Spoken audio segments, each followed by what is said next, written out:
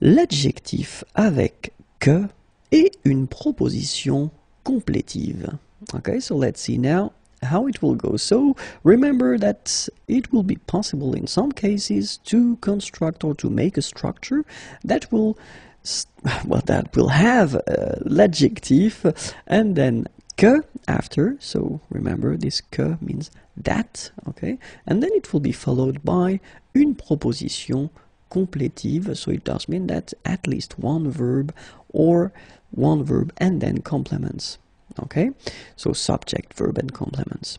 So adjective and then que, that, and followed by une proposition complétive. Okay, the important thing is that most of the adjectives won't match these requirements, so it won't be possible to make this structure with most of them, but we're talking in that case about les adjectifs qui expriment un sentiment.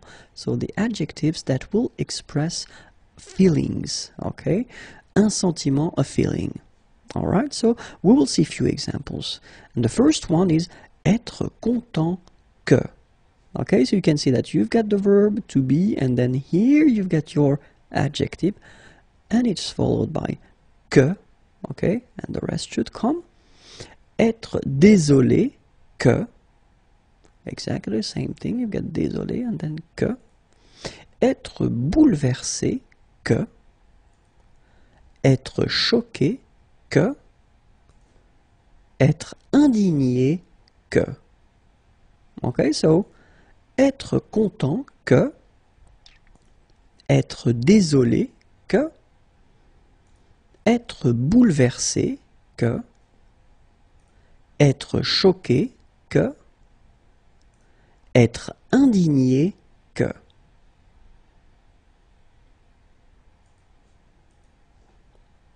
Être fier que.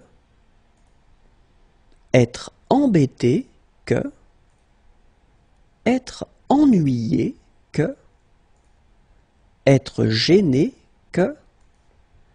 Être embarrassé que. Alright, so exactly the same structures. You've got your adjectives, they are followed by que, okay, and then the rest should come. Être fier que. Être embêté que. Être ennuyé que. Être gêné que. Être embarrassé que.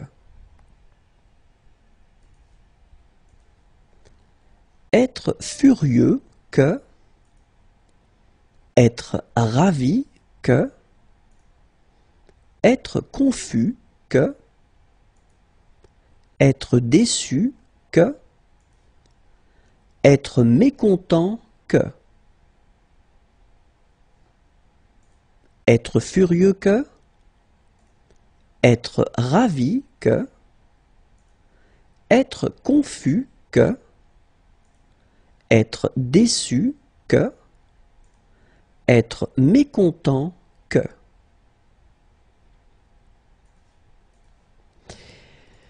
One thing important. If you look at this sentence, je suis content que je sois ici. It is a common mistake. Okay? So it's not possible to have here in the first part, je, and here in the second part, the same person. Okay, so je suis content que je sois ici is not possible. In that case, you will have to change the structure and you will have to put je suis content, and then you don't continue with que and the sentence, but then you will put your verb at the infinitive. Je suis content d'être ici. Okay, this is a common mistake, okay, so try to remember that. So it does work for je, but then I've been putting this example as well because it's exactly the same. If it's tu and then tu, if it's il and il, if it's nous, well, basically if you've got the same person in the first and the second part, then it doesn't work. Okay, so tu es content que tu sois ici, it's not possible, but then tu es content d'être ici. Ok? Je suis content que tu sois ici. Je suis désolé que tu sois ici. Je suis bouleversé que tu sois ici. Je suis choqué que tu sois ici. Je suis indigné que tu sois ici. Okay? So in all these structures, you can see that it works because you've got je in the first part and then you get tu in the second part. So they are not the same person, so it's possible. Okay? So je suis content que, je suis désolé que, je suis bouleversé que, je suis choqué que, je suis indigné que. If you noticed, we are talking here about les adjectifs qui expriment un sentiment.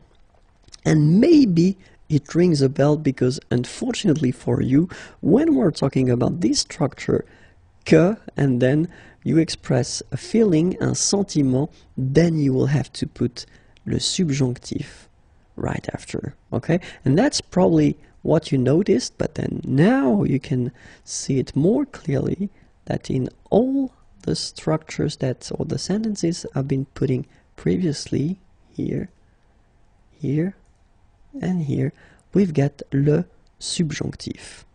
Okay, so keep in mind that for this type of structures, when you put this adjective that will express a feeling, then it's followed by que, and then you've got a structure after. You should put your verb here and here at the subjunctive form. Okay?